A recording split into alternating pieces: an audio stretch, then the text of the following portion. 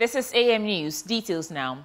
The Fisheries Minister and Member of Parliament for Ewutu Senya East constituency, Mavis Hawa-Kumsin, has assisted the police to arrest 2 people suspected to have been involved in the assault of Cape FM journalist David Kobina during the Central Regional vetting of parliamentary aspirants of the NPP.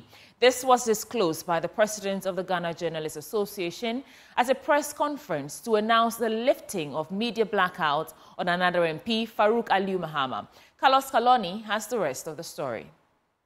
The Ghana Journalists Association, GJA, has revealed that Minister of Fisheries and MP for Ewutu Senya East constituency, Mavis Hawa-Kumsin, has sent 2 of the alleged persons who assaulted Cape FM journalist David Kobina to the police to aid investigations. Speaking at a press conference in Accra, the GJA president, Albert Jumfo, pledged his outfit will continue to pursue the case to its logical conclusion. The latest development on this case is that Ms. Hawa-Kumsin has honored her well by taking 2 suspects identified to her during the said meeting to the police to assist the police with investigations. We are very much aware that the police has cautioned them and has taken their statements. We are following up on the case with the police to ensure prosecution. I have directed the Central Regional Executive to speak to the complainant, that's the victim, Kobina, to write to the police to seek for what the state of investigation report. We will inform the public when this report gets to us. Meanwhile, GJA says the Yendi MP Farouk Mahama has made peace with the association and its partners, hence his blackout has been revoked.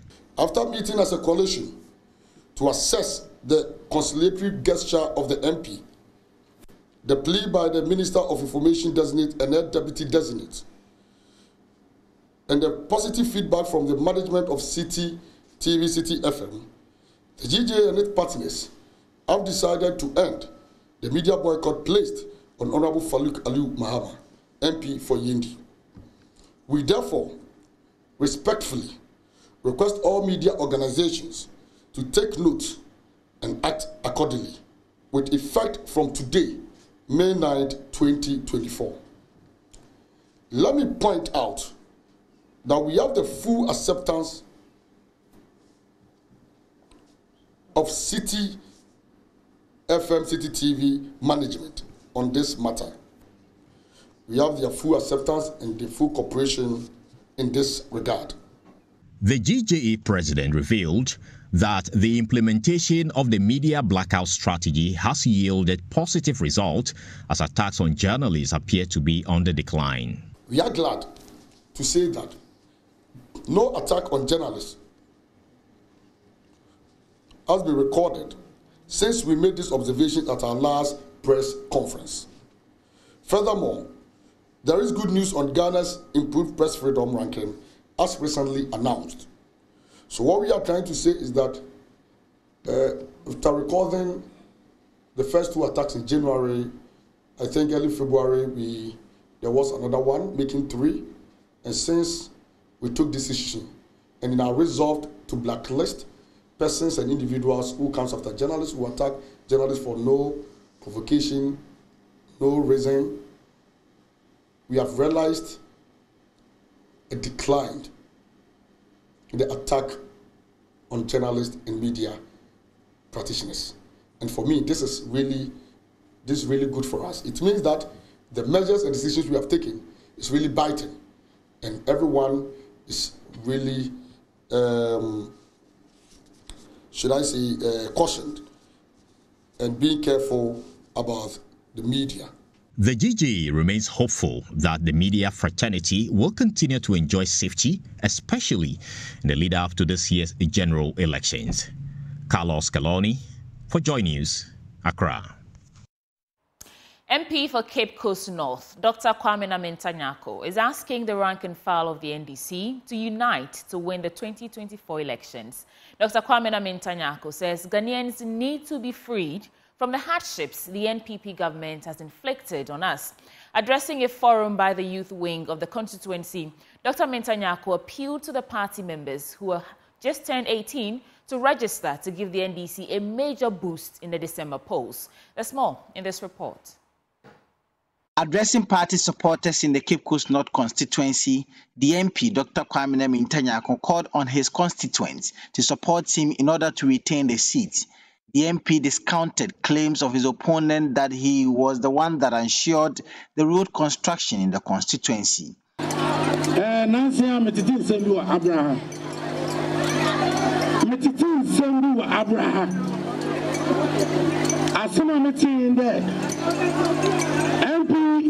MPP parliamentary candidate to be today.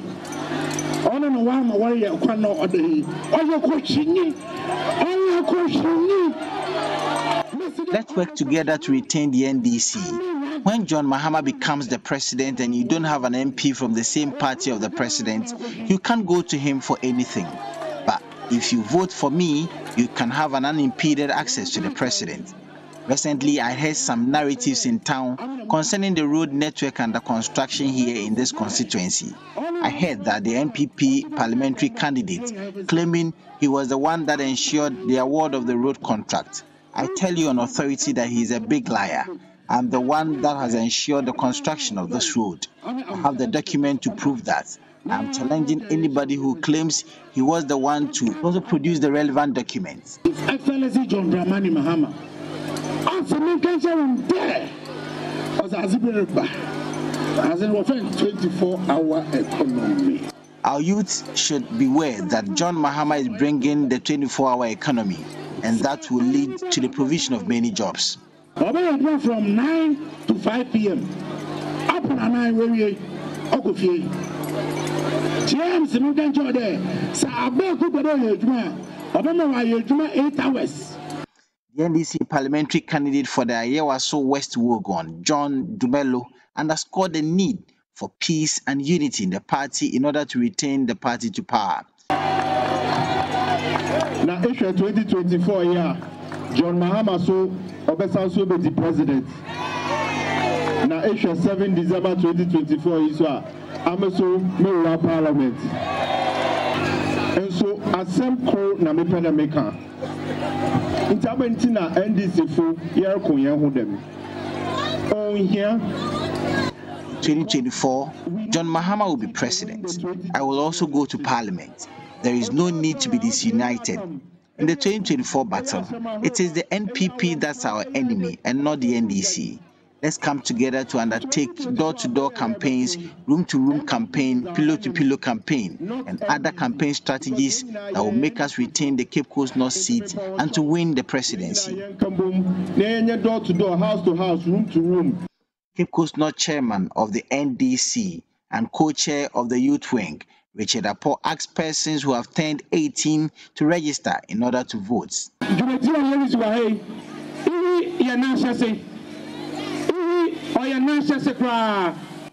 This is just the beginning. What lies ahead is bigger. The EC is undertaking limited registration. It is the registration of the youth. Tell everyone who has just turned 18 to go and register. We are going into the elections with two people, Dr. Kwame Mentanyako and John Mahama, who is bringing the 24-hour economy.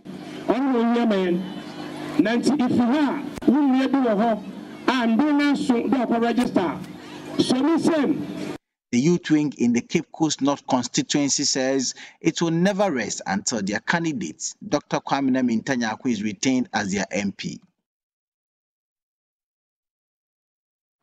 In other stories, Vice President Dr. Mahmoud Bawumia has indicated that the elimination of ghost names on the National Service Scheme and Senate payrolls has saved the country more than 500 million Ghana cedis as the fingerprint verification systems were introduced by the government in the two institutions. The Vice President, who was speaking at the 14th Annual General Meeting of Heads of Anti-Corruption Agencies in Accra, indicated that revenue leakages at the ports, passport and driver's license offices have been blocked after introducing paperless systems at these institutions. Perhaps one of the most significant results of our digitalization agenda has been through the integration of the public sector databases using the Ghana card as a unique identifier through biometric audits. We have been able to see the removal of 29,000 ghost pensioners from our national pension scheme, the SNIT, and it is saving us 480 million Ghana cedis annually. And a further 44,707 ghost workers were eliminated from our national service scheme payroll between 2022 and 2024, saving us a further 356 million Ghana cedis. Health authorities in the Bono East region are calling on the general public to take advantage of the African Vaccination Week to receive their COVID-19 jabs. Regional Director of Health Services, Dr. Fred Adomaku-Boateng, says the move would help provide herd immunity against COVID, with other 40% of the region's targeted population yet to receive the full dose of the vaccines. And Nasabit has more. As part of the African Vaccination Week, the Bono East Regional Health Directorate is urging the general public to take advantage of the celebrations to get their COVID-19 jabs, which are available at the various health facilities across the region. Regional Director of Health Services, Dr. Fred Adomaku-Boateng, says the Ghana Health Service is working towards routinizing COVID-19 vaccines across the country, and all persons are eligible with the exception of pregnant women and children under 18. If you look at Bono East for 2023, we recorded 18 positive cases of COVID. And then the 2024, we have recorded 2 positive cases. And these are the cases that did not come to the hospital. As of, you remember the epidemic where the pandemic people would come with signs and symptoms and you thought they were having COVID. These cases were picked from what we call our surveillance units. So we have facilities across Bono East and even across the country where we've mounted surveillance continuously. We are monitoring the cases of COVID in the population. We pick these cases from these surveillance, sentinel surveillance sites. And I want to use this opportunity to let the general public also be aware that we are now going to routinize COVID vaccines. We are going to stop this campaign. We are not going to stop drastically, but now anybody who qualifies for the vaccine can walk into a facility and have it, as all the other vaccines that we have seen. He says the time has come for all to embrace the vaccines and do away with the myths and misconceptions associated with the vaccines, and ask that vaccines save lives. The obvious questions then will come, and we know the myth around these vaccines, which we have discussed. I quite remember even at Tebu and in Bono East, where the women, one of the classical one that they were saying is, the moment you have the vaccines, you'll be infertile for 10 years. The men will be impotent for 10 years. You become bald. I was already bald, actually. But these are things that for all of us in this room, ourselves, our family members, had the vaccines. Our dear ones also had the vaccines. We saw that these were what really myth that people were having. And so we will advise people having the opportunity to take advantage, and because vaccines really saves life. Dr. Fred Adomaku-Boateng said the Directorate has instituted a surveillance system to enable it to identify new cases as and when they get into the region, but was quick to urge all to get their vaccines. We know that the pandemic or the epidemic-prone nature of COVID, once somebody gets it, the cascade nature in the spread. So the Sentinel is able to capture them wherever they are coming from. Though we are trunk with the middle, highly populated, with the influx of all people internationally, locally. So we will say that, look, we will continue, but we are not going to wait. The most obvious and the easiest that you can do is protect people, and that is the vaccination, that all of us. With the difficulty in knowing all these, your best bet is what? Get the vaccines and be protected. The Borno East region has about 52% of the region's targeted population receiving full doses of the vaccines and about 65% receiving one dose of the vaccine. Alas Sabit, Joy News, Kintampo. Away from that, the Ghana National Association of Authors and Publishers has announced a price hike in books, including fictional and non-fictional textbooks for preschool, primary, junior high school, and senior high schools. Effective September 2024, prices of most textbooks will go up by at least 60%. The association attributes the adjustment to escalating port charges, including the COVID-19 levy and AU levy, and the high value-added taxes on imported books. High inflation, increasing fuel prices, rising exchange rate and high import duties are factors considered in increasing the prices of books. According to the Ghana Association of Authors and Publishers, it cannot sit unconcerned for the book industry, which contributes significantly to economic growth, to collapse. At a press conference in Kumasi, President of the association, John Akwesi Amponsa, highlighted the challenges in the book industry, mainly due to high taxes.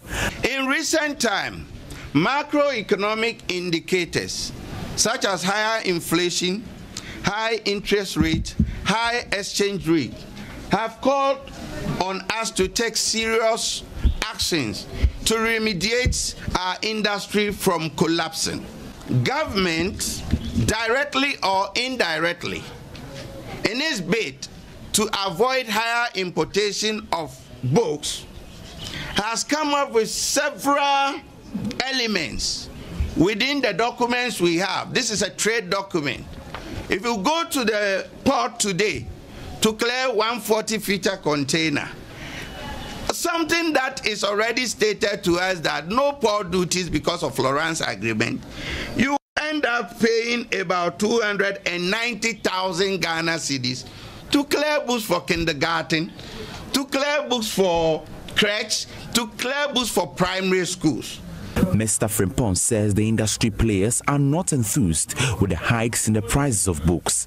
From September 2024, primary school textbooks selling between 50 and 60 Ghana cedis will see a significant increase to 80 Ghana cedis, while books for junior high and senior high schools currently sold at 50 to 80 Ghana cedis will increase to 80 and 180 Ghana cedis. The publishers are urging the government to withdraw taxes imposed on imported books. From September, credit for bulk purchases in exceptional cases shall not extend beyond 40 days from the time of purchase and delivery at a discount of 10%. Again, we also want to make a passionate appeal to government that this is phase one of our reaction to prices. Phase one. Phase two is just at the corner. We are pleading with the government. We know he has the strongest arm, but we are pleading with him to do something about the VAT that he has recently introduced on books. For Joy News, Nana Boachi Dankwa Yadom, Kumasi. Now let's go to WA, where the Municipal Chief Executive for WA, Isaku Tahiru Mumin, has stated that the construction of an irrigation at Berihi will improve the living standards of the people in the area. The 19 million Ghana cedis irrigation project, which is funded by the Ghana Irrigation Development Authority and the Government of Ghana, upon completion, will employ 5,000 people in the enclave. Unlike other irrigation projects that have been initiated in the past and which have failed, he assured the people that the latest irrigation project won't fail. Joy News Upper West Regional Correspondent Rafiq Salam reports from Perili.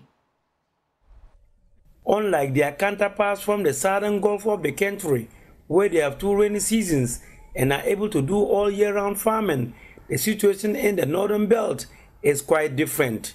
They depend on 1 rainy season, would last about 5 months, and a drought that lasts for about 7 months. More than 60% of the people in the enclave are farmers and sometimes are unable to have a successful farming season as a result of the erratic rainfall pattern. Government, in its bid to address the concerns of farmers in the area, included the construction of irrigation dams on the second phase of the Planting for Food and Jobs program. One of the beneficial communities in the Upper West region is Perihi, located in the Wa municipality. Wa municipal chief executive Isako Toyere Movement explains the motive behind the siting of the project at Perihi. And then we have realized that augmenting the phase 2 with availability of water in the various communities is key for the success of the Planting for Food and Jobs phase 2. And I think that is why today we represented the government of His Excellency Nana Addo Dankwa Akufo-Addo and Dr. Alhaji Mahmoud Bawumia to come here this afternoon to hand over site for the construction of an irrigation dam. It is an 18-month project and awarded to Mokolam Ghana Limited. Yes, the contract sum is 19 million Ghana cedis. It's a big project. It's a very big project. A dam that can hold about 1 million cubic of water. It is not a small place. And aside that, the dam is there. We also have an irrigable area, so where there will be a vast land, to be distributed among members of the community. Those who be interested to work, those who be interested to involve in a dry season gardening and farming. So there is a lot. So here we are looking at an average, depending on the areas that are going. Those who are going to go into the dry season farming, we are looking at not less than 500 people, especially in the gardening. But the other areas, the numbers, especially those who have registered, we can count about 1,000 plus. The site was handed over to the managing director of the company, Samsadin Shafik, at a beautiful ceremony at Perihi. Unlike other irrigation projects that have failed in the past, Isako Toyere Movement assured the people that this project won't fail. We have reviewed the previous strategy, and we have realized that now we have to have what we call an all-embracing program. And this program includes sensitization. And if you remember, media were invited one time to go at the Municipal Assembly where we launched the Planting for Food and Jobs phase 2. And we made it clear to the people that this time around we are not going to launch the program and go and sit down. Sensitization is another key issue that we have to consider. So we are sensitizing the people and letting them understand what the goods and the benefits of this program is and how potentials abound within this particular program, so that they should get up and embrace it.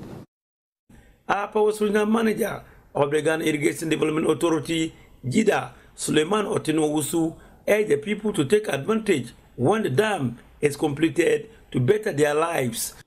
Alhamdulillah, or inshallah, when the facility is constructed, I will urge every one of you to put it to good use for the benefit of all of us. It will be an opportunity for us due to our proximity to our market.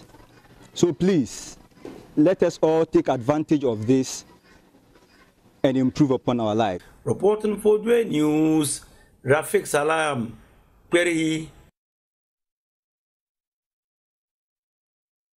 Now, the highest and most revered seat of Asante's, the Golden Stool, otherwise known as Sike Dwakofi, is expected to be outdoored at the Grand Durbar to climax the Silver Jubilee of the Asante Hene Otumfuo Osei II. The stool, believed to have been conjured from the heavens by the revered Asante priest Okomfo Anoche, will be part of the full traditional processes of the Asante Hene on Sunday. The committee, spearheading activities of the anniversary, has also instituted measures including a ban on tricycles and closure of some routes within the precinct of the Mesia Palace for safety and security of the thousands of people gracing the occasion.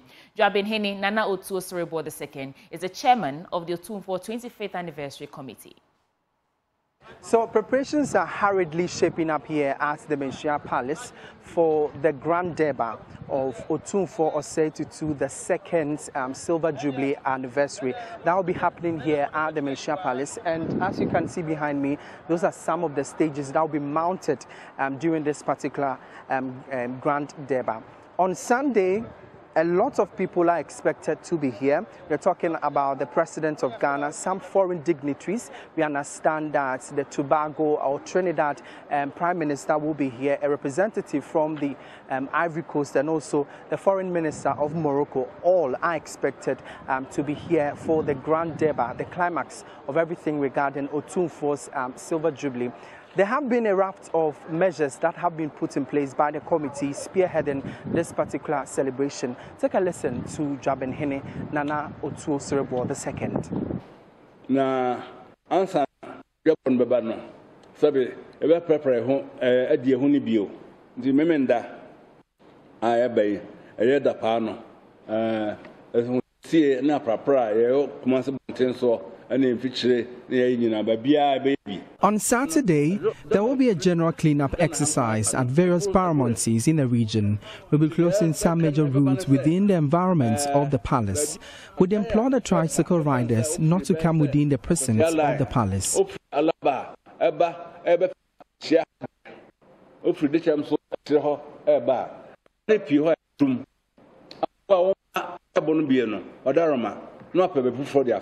Ebe ne enianu a omka pradia ne bobo ya no kasa se modaro sa ko sende abobo ya ene pradia ne de munyi free hakra. So for those of you who have never sighted the Sikeja Kofi, that's the golden stool of the Asantes, it will be unveiled on Sunday. It is expected to be here as part of the full regalia of Asantehene, climaxing his 25th anniversary.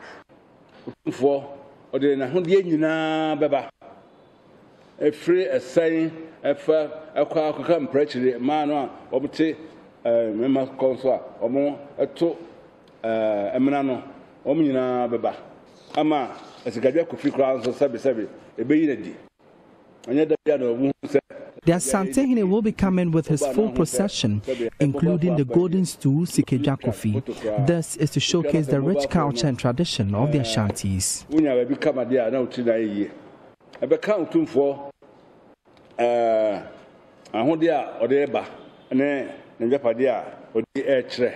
So on Sunday, hundreds and even thousands of people are expected to troop in here at the Menchia Palace for the climax. We're talking about some government officials and even foreign dignitaries will be gracing this particular occasion. And we understand security measures have been put in place to ensure the successful climax of the 25th anniversary of Otumfuo II. Reporting for Joy News, my name is Emmanuel Brightquick.